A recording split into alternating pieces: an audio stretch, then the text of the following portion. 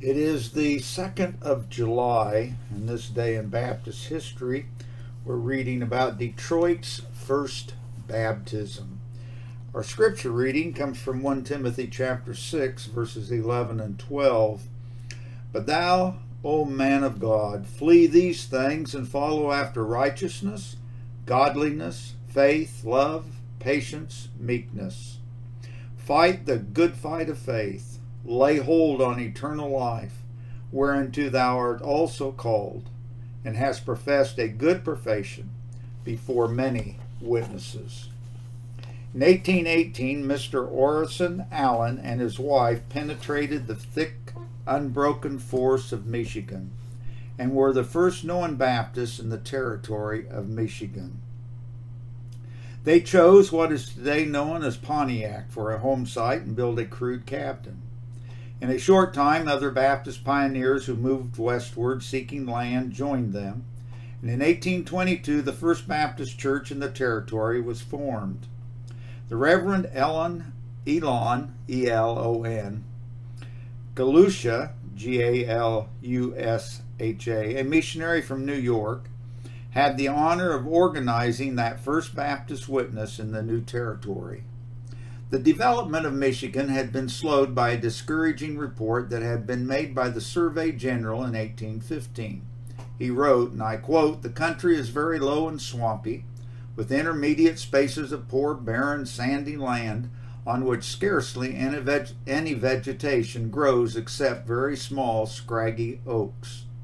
It is so bad that no more than 1 acre out of 100, possibly not more than 1 out of 1,000, will admit of cultivation." End of quote. It is apparent that the Surveyor General, like many governmental bureaucrats, had not performed his labor. At any rate, reports such as this, and rumors that circulated because of it, had slowed pioneer interest.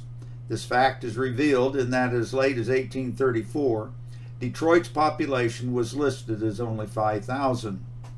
Baptist work in Detroit did not begin until 1827, when Henry Davis, a young graduate from the Hamilton Theological Institute, arrived on the scene.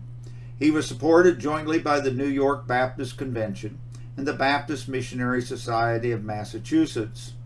The waterway provided access to Michigan, but within the territory, 5 or 6 miles was a day's journey over almost impassable roads. It is difficult for us to envision what must have met the eyes of young Mr. Davis when he arrived on July 2nd, 1827. Reverend W. W. Evarts, later in his life, wrote of a visit that he had made to Detroit in his youth. He wrote, and I quote, "I remember the one-horse French carts backed up to the doors of the best houses for the purpose of conveying ladies to church. Some sat on straw in the bottom of the cart, others on buffalo robes spread on the straw." End of quote. Into the settlement, Henry Davis plunged with all the exuberance of youth. Slowly, progress was made as he visited many homes presenting the gospel, and in a letter to the Massachusetts Society, he wrote, and I quote, "Our assemblies were rather small at first, although sufficiently large to afford some encouragement. By visiting and becoming better acquainted with the citizens, our congregation was regularly increased. At present, which is October 1827, we have an assembly which will bear a good comparison with those of other denominations. Baptists were never known in Detroit until we commenced our meeting.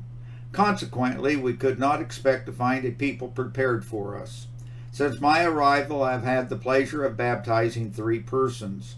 We have called a council to meet on the 20th of October with a view of organizing a church." End of quote. When one considers the cosmopolitan population of Detroit in the early days, Baptist growth was encouraging. Of Detroit's 5,000 inhabitants in 1834, it was estimated that 800 were French, 800 Irish, 200 Dutch and Swiss, and 1,000 were other foreigners who had not sought citizenship. The remainder of the population had come from various other states or territories.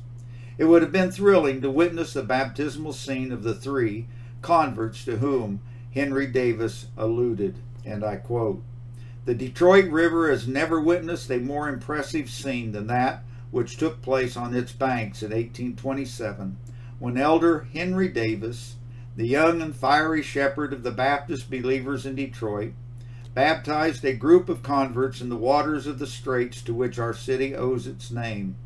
A picturesque and colorful group of fine ladies, fur traders, and Indians, as well as the sober first citizens, stood reverently by. Through the assistance of the civil governor, Lewis Cass, Pastor Davis was enabled to secure lots for a building on the corner of Fort and Griswold streets. Tragically, sickness soon seized the pastor, and his work was terminated before he was able to complete a year of ministry. For several years, the small congregation struggled, but in 1834 the pastorate was assumed by Reverend Robert Trumbull, Trumbull, who was sent by the Home Mission Society. The building was completed and the work progressed from that time. The cosmopolitan makeup of city populations in the North was not as receptive to Baptist preachers as were the populations of southern cities. This becomes apparent when one considers the location of facilities and frugal appearance of buildings of the First Baptist churches in northern cities in comparison to the choice locations and lavish buildings of their southern counterparts. Two major reasons come immediately to mind. First, the populations had greatly different ethnic compositions, and secondly, the southern cities prospered spiritually from the great revivals under the separate Baptists.